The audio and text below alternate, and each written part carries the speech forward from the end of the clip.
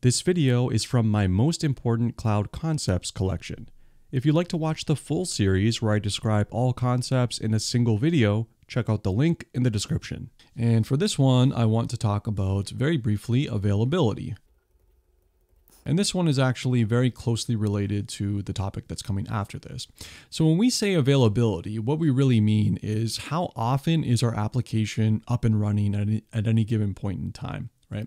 Sometimes you see terms or numbers from AWS or GCP or Azure, like you see numbers like this. This application has 99.9999999, it goes on and on, percentage of availability.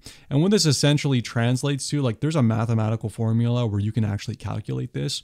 What it translates to is on average, per year or month or time frame, whatever you're looking at, like some period of time of outages. So maybe it's like 99.9 translates to 5 minutes of the year. You can expect to have an outage in a service or an application. And so this is what availability generally refers to. Now, how do you increase availability? How do you make it so your application is more prone to be available and more resilient to outages? Well, it combines a lot of the different concepts that we already talked about, right? There's this concept of horizontal scaling, right? Where we added multiple different instances, right? And now we have a load balancer, and then we can distribute traffic to them. We already kind of learned about this. And, we know now that if this instance goes down, doesn't really matter. Things can carry on as usual. We can direct traffic over here, over here, over here.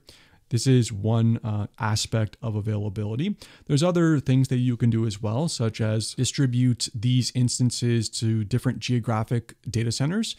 They call these availability zones, availability zones. And these are like physically separate data centers, right? So you can think of them as like there's a separate building, building 1, building 2. And actually, as I'm saying this, I'm realizing that they're not necessarily always separate buildings. This is kind of something that AWS hides from you. It could be like a segregation in a building. So like this can be considered building 1 and then 2, and then this could be 3 and 4.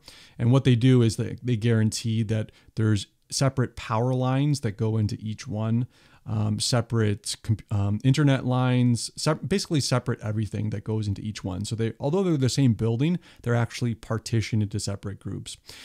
So this is another way that you can increase your availability for your application by hosting your application in these different availability zones, right? So maybe you put like, this instance in this availability zone, this instance, although it's down right now, in this availability zone, this instance in this one, and this instance in this one, right?